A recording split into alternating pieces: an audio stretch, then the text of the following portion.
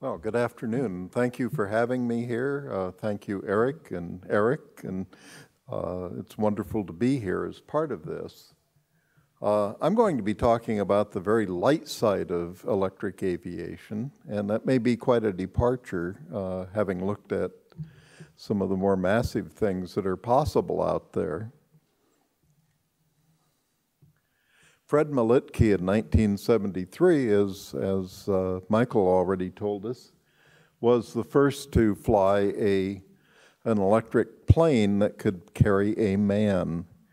And that's quite an achievement, considering he was using a washing machine motor from Bosch and Varda batteries, and that was fairly new technology.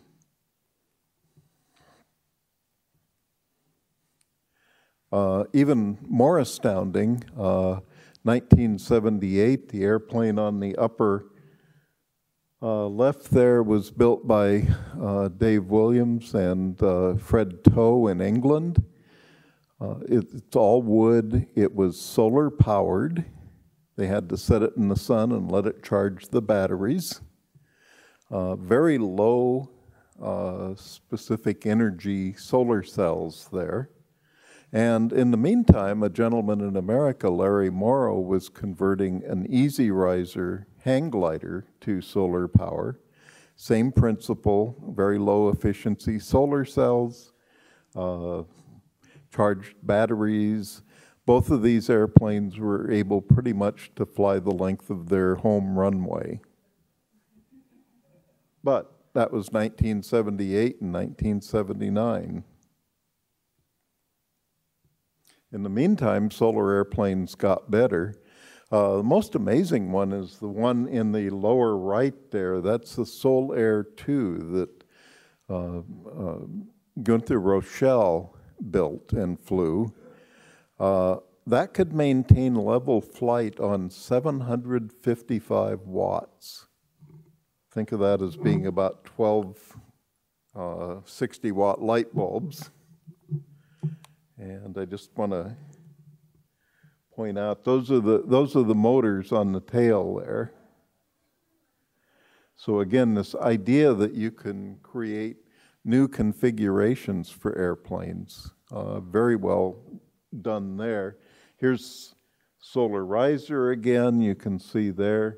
This gentleman is Klaus Ullmann.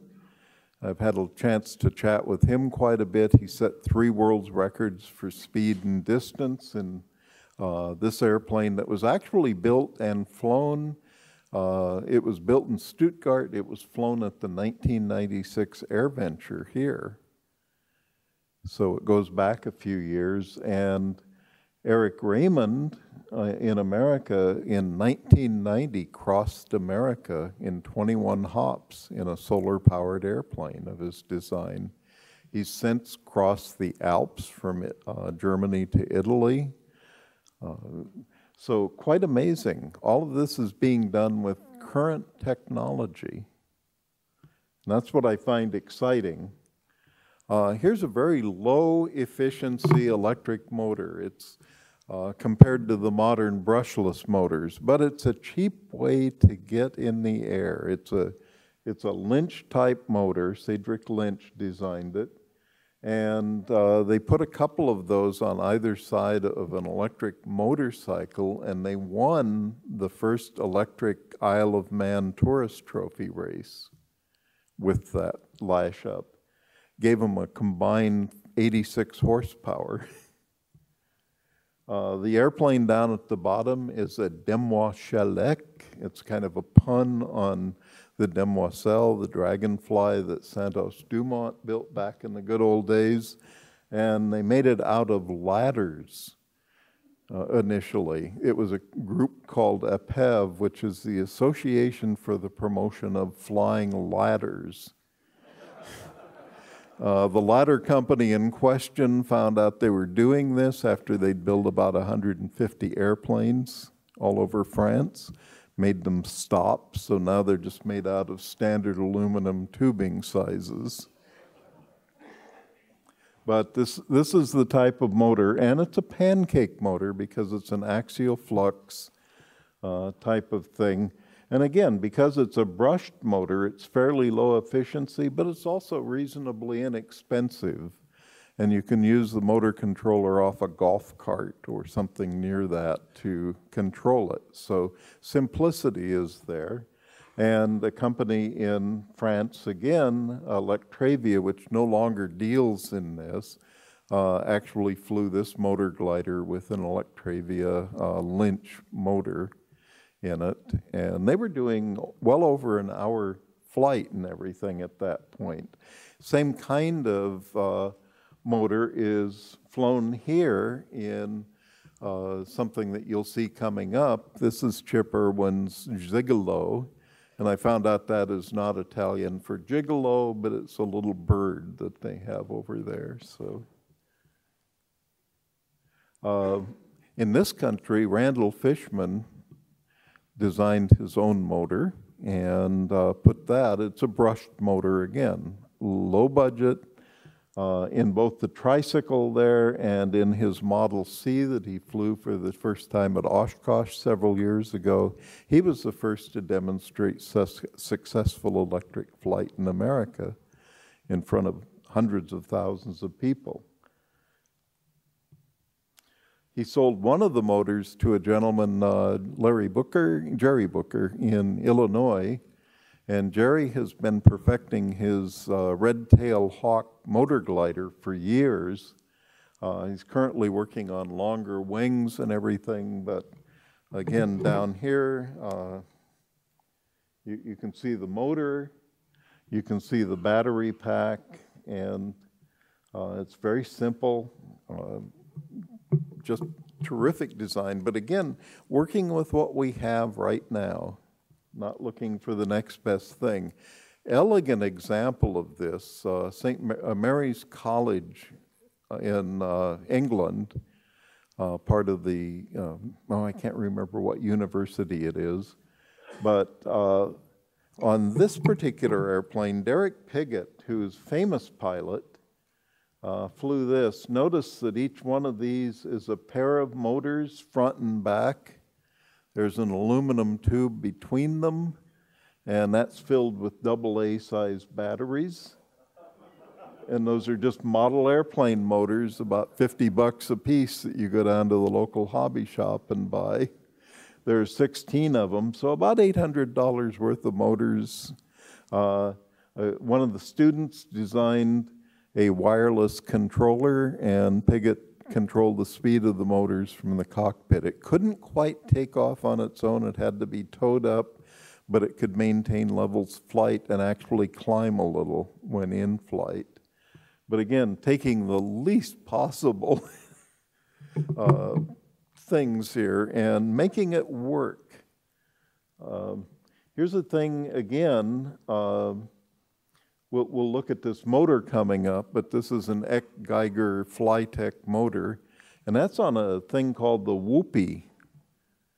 And it is inflatable. You roll it up, put it in the back of your station wagon, go to the flying center, and go flying.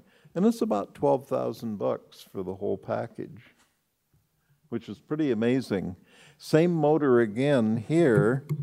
This group in Alsace, France, they're experimenting with currently available, again, things. They're using that Eck Geiger motor there, using a model airplane motor here, and here you can see the folding propellers around that tail boom on what's called a Sirius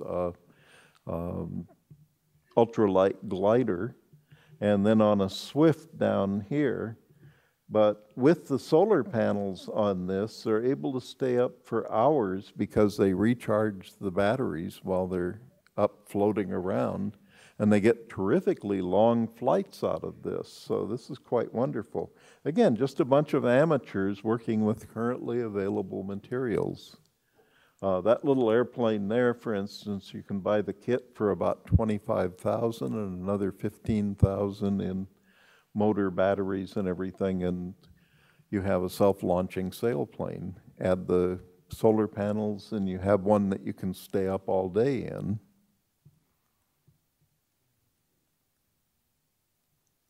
Come now.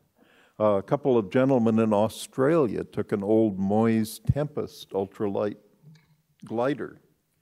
And down here you see a Plettenberg motor. That's a Plettenberg from Germany.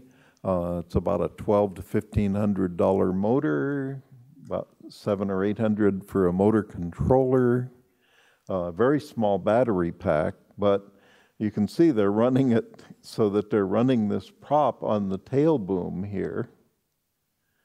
And they've had several flights, not all of which were successful. They blew the capacitor up in one case on one flight. They were overdoing it a bit, and you can see the burn marks and everything there. So they're in redesign at this point. Here's a guy, Holiday Albrecht in North Carolina. He and a team are putting a ULF-1 glider. It's a hang glider normally. You stick your feet out through a hole in the bottom of that and jump off a hill somewhere. But what they've done is they decided they're too old for that, so they put wheels on it and 2 electric motors, and these will be some kind of model airplane motor. They redesigned it so that it had a lot less wood structure and a lot more styrofoam. It's still going to take them a year or more to finish this. It's a very complex little airplane, but you make up for weight and time with low budgets here in this case. So again, they're using what's available. Here's Brian Carpenter in Corning, California. He's holding the complete propeller and Plettenberg motor inside that spinner, and he's powering this airplane, which he flies. He does demonstrations where he takes his hands and feet completely off the controls and the thing flies itself. It's very stable. It's the EMG-6, and you can see the motor back there with the propeller out. It folds so that you can glide. He's looking at putting 2 more motors on the wings, or even a composite kind of hybrid where he would have 2 small gas motors out on the wings to help keep 2 people up in the air, and you could use this for 2-seat training.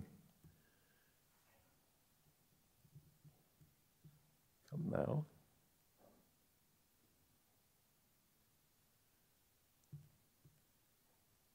There we go.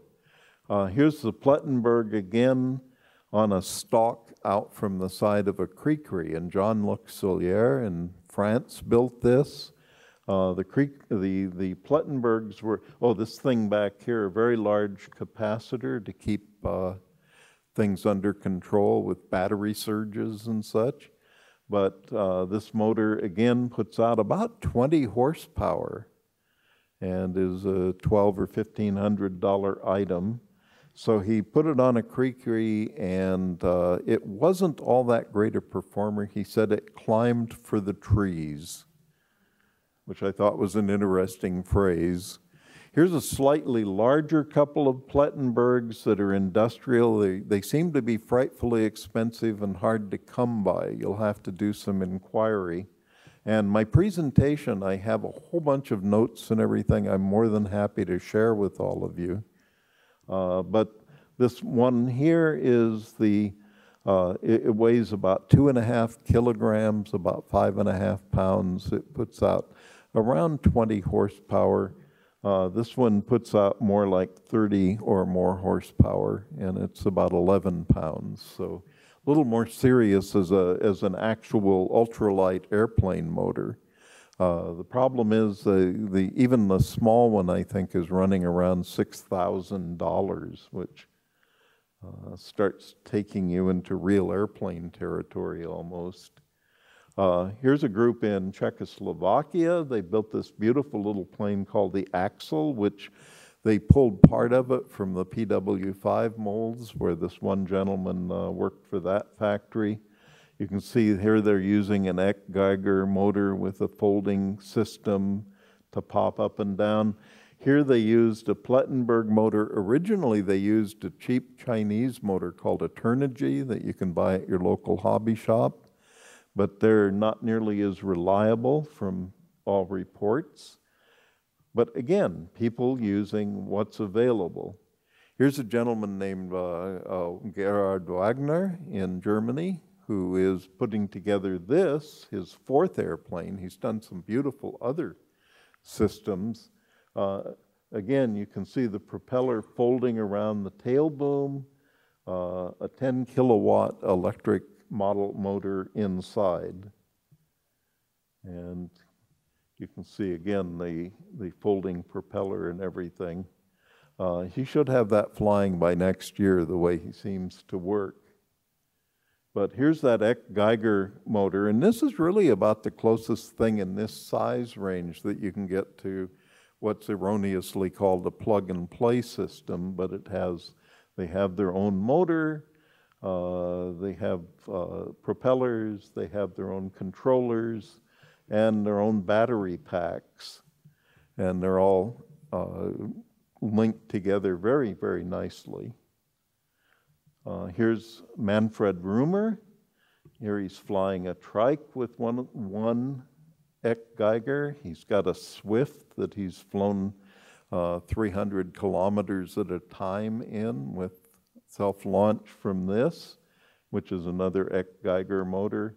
And here's a two-seat training tricycle that he has two of these motors on for launching. I haven't seen videos of that, but that'll be exciting. And again, the Geiger, very much like what George Bai just showed us, is used in this, and a gentleman in France is going to take people up to 75,000 feet. It'll cost you a few dollars. I think it's $50,000 for the complete tour. It's an unpressurized airplane. It's a variation with very long wings of what George and Callan Golligan in Germany are building. And it'll be exciting. But again, getting to the idea that you have solar power on your wings, a solar-powered trailer that can recharge things while you're elsewhere, solar-powered hangars, all of these things make totally fuel-free flying very possible in our lifetime. And there's another outfit that has a smaller motor range that I find appealing, and I'm looking at this for a project I'm thinking of, but this is a Rotex motor, not Rotax, but this is Czechoslovakian. And again, whether or not you can buy these if you're not an OEM, I'm not sure yet. Nobody's quite gotten back to me on this. But here's one on a paraglider. Here's one just and in display. But they're very small, very light, and very powerful. And one of them is used in this Archaeopteryx. This is a wonderful, beautifully made composite sailplane, ultralight sailplane. Empty, it weighs about 95 pounds in its original unmotored form. With the motor, you add about 40 pounds for the motor and the batteries and everything. They zip into place with Velcro fastenings for the batteries. And back there, as you can see, there's a shaft. The motor snaps in place and gets held with a couple of pins, and the propeller just slides in the shaft, clicks into the motor, and you hook it up and go flying. And it's really quite beautiful. There's some videos that show that. Its big problem for me is that it cost about $130,000, so probably not in my immediate future. This is the Electroflyer ULS from Randall Fishman with a brushless motor of his design here, and just test batteries and everything. But this is a beautiful little plane, and again, it's a Czechoslovakian design. And then the next thing here is an American. This is the Eagle 2000, and we're getting into the bigger motors. This is the Zero motorcycle motor, 38 pounds and around 40 kilowatts. So figure 55 horsepower or so there. That kicks that particular E-gull, as he calls it, with 170 pounds of batteries behind the pilot. Marshall and I have both seen this fly, and he's getting around a 1,500 foot a minute rate of climb and a very reasonable cruise speed, at least in the ultralight range.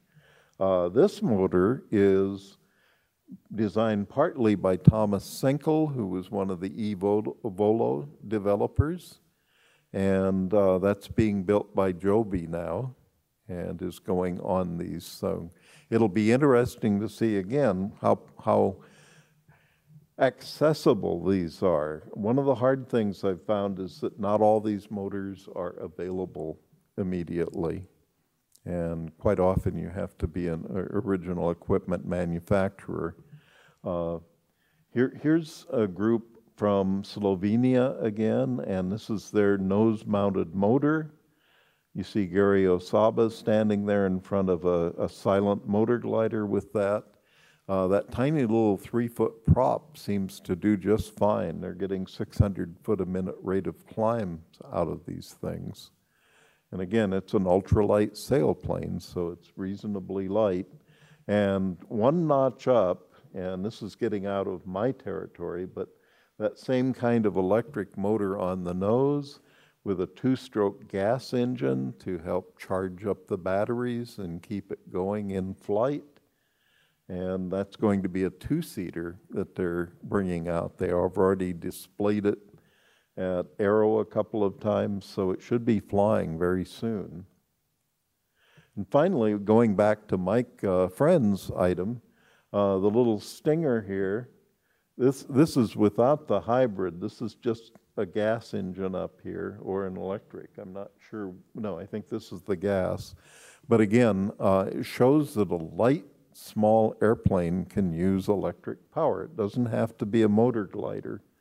And here's an example. This is Jean-Luc Solier in his MC-30. It's a Columbine designed airplane. Now, reflect on this. This airplane was designed by the guy who designed the Concorde that's sitting out on the ramp outside.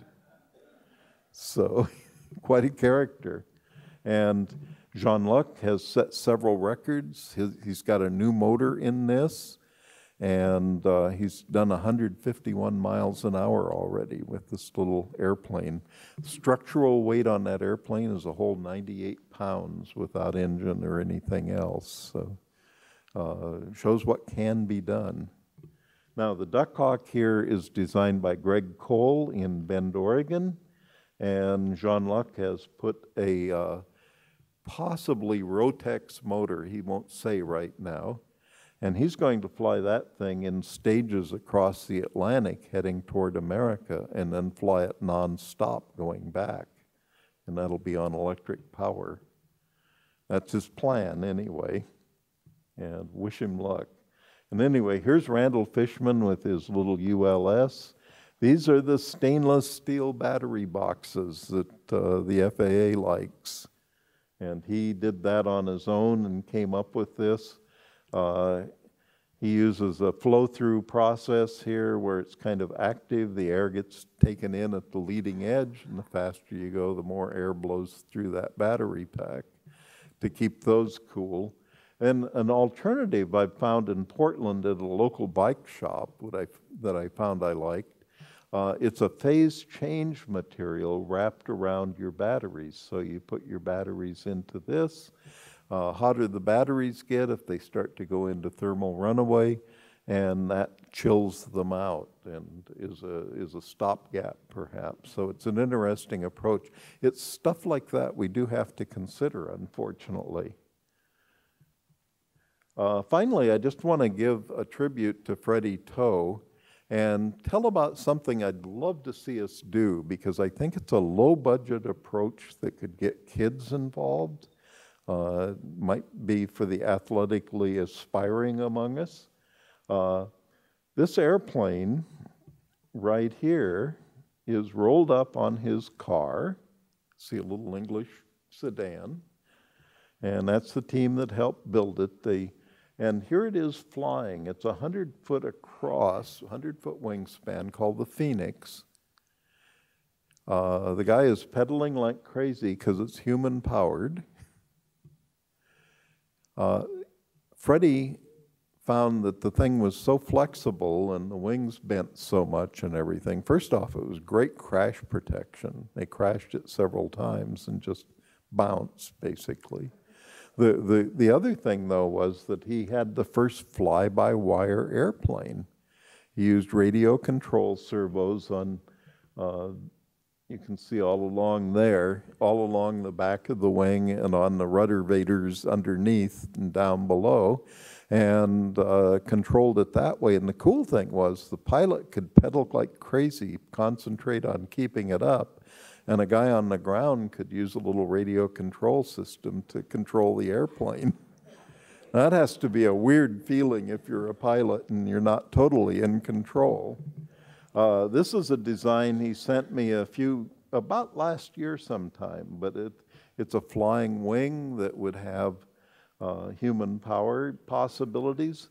But I'm looking at this as one next thing. They're going to have, by the way, another meeting of their human-powered flying group for the British group.